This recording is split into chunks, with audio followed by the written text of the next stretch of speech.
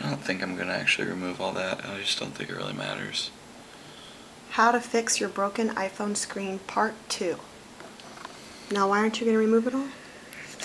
Because you just put more sticky stuff over it and it gets covered by, you know, the black on the glass, so you can't see it anyway. So I think I'm just going to leave it on there. I'm reading a magazine while he works. The Savor, the sandwich issue.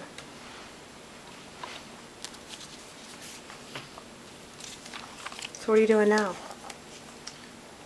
The new glass has all these layers of film on it. Oh, 3 of them? To protect it from Getting broken in the mail? Well, I think fingerprints and scratches and stuff. So you want to take those off.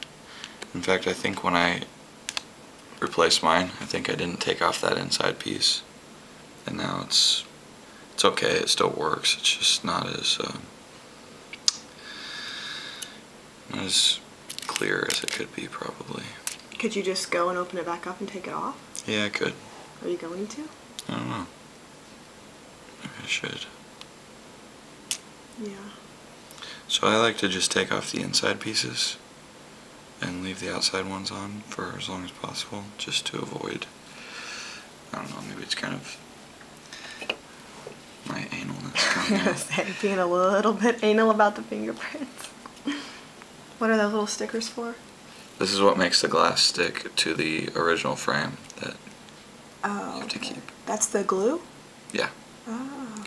Yeah, it's just like a 3M sticker, and they conveniently cut the perfect. I see, to fit perfectly on the new glass. Yes. No, on the frame, I guess. Yeah, I put it on the frame first. I guess you could do the glass, but... Because this is the frame, right? Yeah. And that is my new glass. This is our fancy tool to get this little 6 screws out, and it's magnetized. Here are little screws.